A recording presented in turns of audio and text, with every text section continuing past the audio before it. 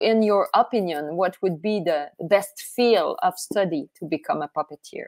Well, I can speak from my own experience. I had my first puppet when I was only 3 years old, and it was because I was extremely shy.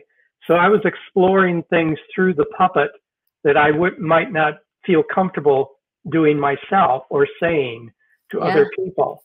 So it was my way of expressing myself. But I started dance when I was 6 years old. I was interested in dance as well. So, and I loved performing, but the performing had to be on the terms that were comfortable for me, which meant that I had to be in the background.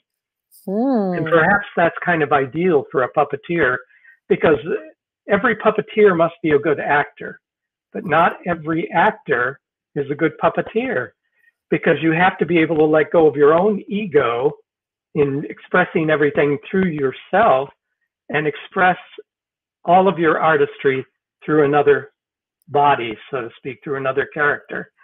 And so that's a whole different thing. And sometimes when actors get on stage, they won't let go of their own ego. So they overpower the puppet, especially if they're in plain view, which happens a lot with puppetry now in theater. The puppeteer is frequently visible.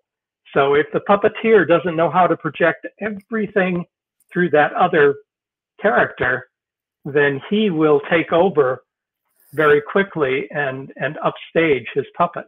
And of course, a really good puppeteer can upstage everything else on stage, because it's like never work with children or animals, is the old proverb, as an actor.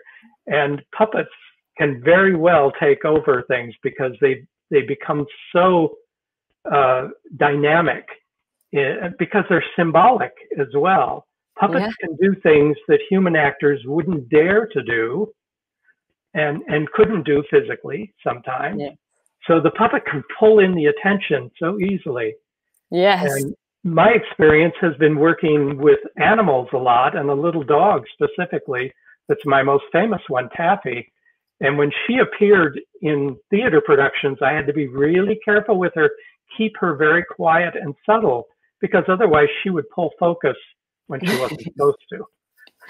Totally. I have this in common. I have played a dog also, and I know that it's attracting attention. But it's so important for puppeteers to realize that this, first and foremost, is a theatrical art form.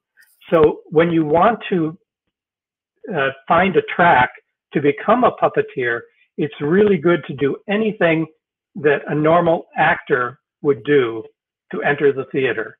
And it might include many other things. You might study mime, you would study stage movement, you would study singing, you would study voice in general, and acting, and understand all of those parts, because they all come into play when you're a puppeteer. You have to use everything. Yes, that's so true. You have to use all your talent and put it on stage.